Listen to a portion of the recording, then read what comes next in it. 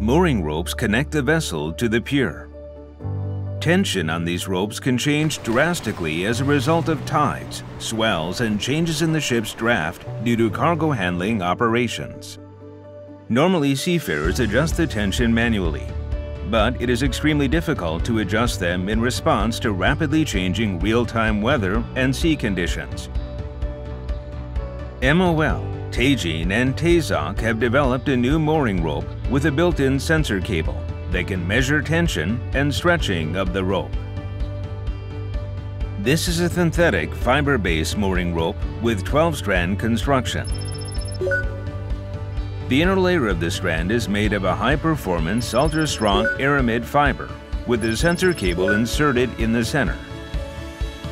Measure data is wirelessly transmitted to the main monitor on the bridge and to mobile devices, allowing crew members to monitor mooring rope tension from anywhere on board the vessel.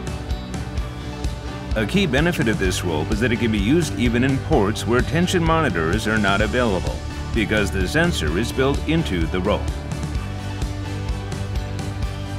The ship's position rises relative to the pier when unloading cargoes or during high tides, putting increased tension on the rope and increasing the risk of breakage.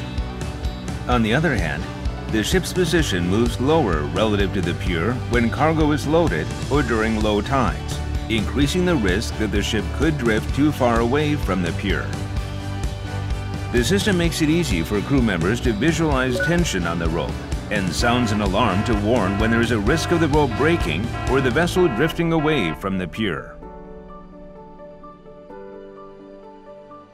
A mooring rope with a built-in sensor and the prototype monitoring system are installed on the MOL coastal shipping operated dry bulk ship Cedros for a trial that will provide useful data on the feasibility of the system. In the future, we will calculate the optimal tension of each mooring rope in real time from tension data of all ropes, ship positions, and ocean and weather data. We aim to develop a system that constantly and automatically maintains optimal tension on the rope. We believe that full automation not only eases the workload on crew members, but also reduces the risk of mooring ropes breaking due to rapid changes in tension.